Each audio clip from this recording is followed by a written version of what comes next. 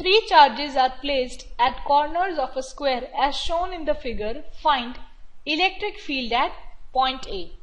First of all, let us label the rest of the corners as B, C and D. Now, charges at B and D are positive, therefore electric field due to B and electric field due to D will act like this. Charge at C is negative, hence electric field at C will act like this.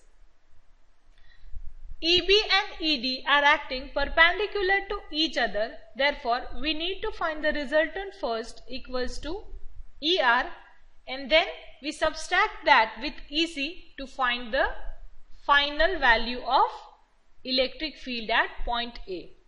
Now the given square is of 20 cm, therefore the diagonal will be 20 root 2 centimeters. Now EB will be equals to ED in terms of magnitude, that will be equals to KQ by R square. Substituting the values and simplifying, we get its value is 9 into 10 raised to 5 Newton per Coulomb. Therefore, the resultant vector ER due to EB and ED will be equals to under root EB square plus ED square. Substituting the values and simplifying, we get the answer as 1.27 into 10 raised to 6 Newton per Coulomb. Also, EC will be equals to KQ by R square. Then we substitute the values for EC as well. That will be equals to minus 0.45 into 10 raised to 6 Newton per Coulomb.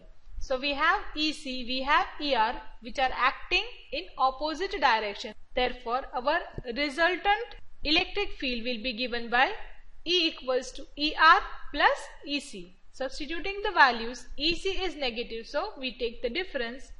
The electric field at point A will be equals to 0.82 into 10 raised to 6 Newton per Coulomb, and its direction will be along ER.